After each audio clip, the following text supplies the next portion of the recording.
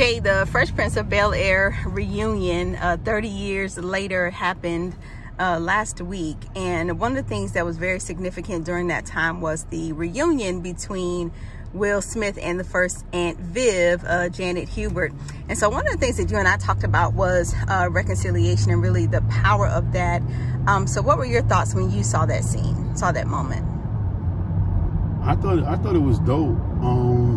And I thought it was needed. You know, I got an opportunity to meet her like 7 years ago at the Atlanta Theater Festival. You know, I was covering it as media, and I started following her a little bit more after I got a chance to meet her. And she was really pissed off at Will, you know, for years. And she openly, you know, talked about how he contributed to ruining her career and things of that nature. And I really didn't understand what that was about. And according to Will, he didn't really understand it either. But then, you know, here they are 30 years later, or 27 years later, being able to reconcile. And I thought that was cool.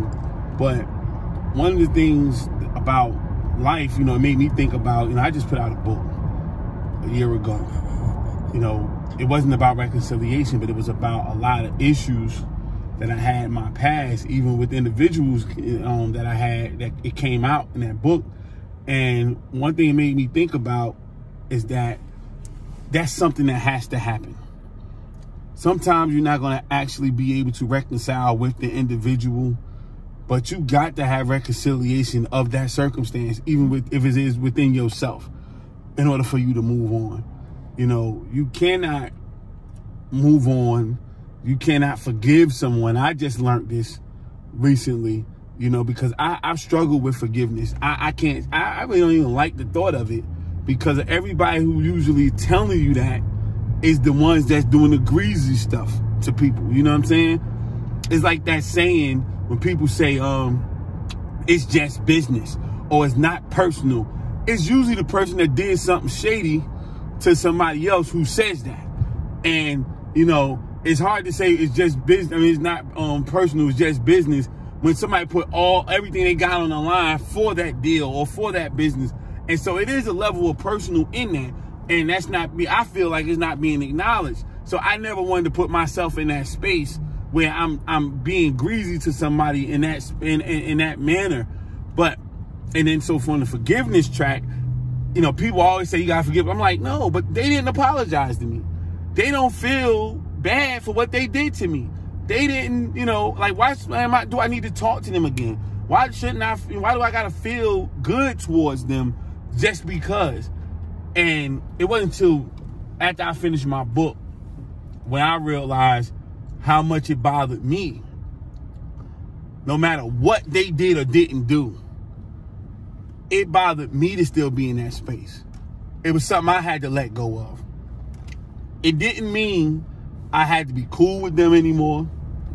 It didn't mean I had to talk to them anymore. It didn't mean I had to do anything of the sort, like people would say. It just meant that I had to truly let it go and get past it. Get it out however I needed to get it out, but I had to get past it in order for me to move forward and do the things I need to do, because it would have held me back.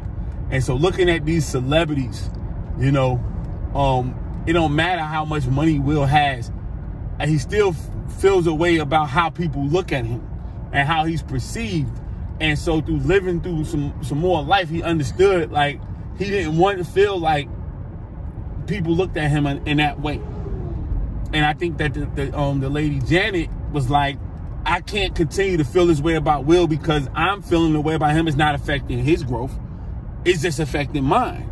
And so I think it was an amazing lesson to learn, and for all of us. Like, you know, at the end of the day, whatever happened to you 5 years ago, 20 years ago, 50 years ago, whatever the case may be, you got to find a way to fix that. You know, everybody have a thorn in their side or something they cross to bear, and they think they have to carry on with them, and that's fine. But you got to find a way to still move forward, even while carrying that cross or having that stone in your side.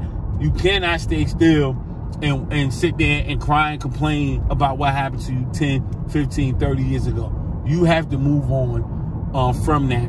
And reconciliation is the first step for that within yourself. If it's possible with the people that you had the issue with, or a family member or whatever. But reconciliation is the first place that you got to go with that in order for you to go forward with your life.